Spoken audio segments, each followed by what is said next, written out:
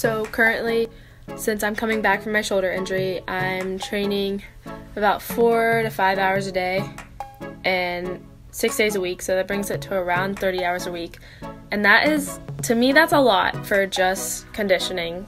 I mean, I'm just starting to do a few skills on beam, and it's just very little to do with that much time, and it does get pretty frustrating sometimes when I run out of things to do and I just want to hop on the bars and do a bar routine and I can't, and so I have to keep myself motivated. And the way I do that is I either try and make up new exercises, or I just try and have a little bit of fun with it. Like I do like a cardio circuit different than the way I did it the day before, and I just try to figure out different things so I'm not always doing the same exact things every day, because I am doing a small list of things, so I try and switch it up each day.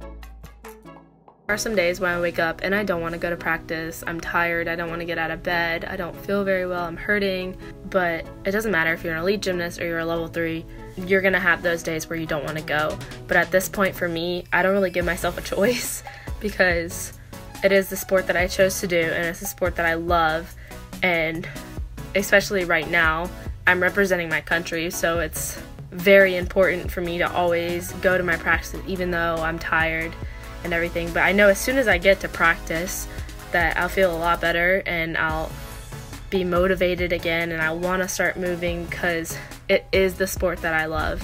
It's just one of those things, no matter how tired you are, if you love it, you're gonna do it, and you just have the passion to keep going, and it's honestly something that comes from the bottom of my heart.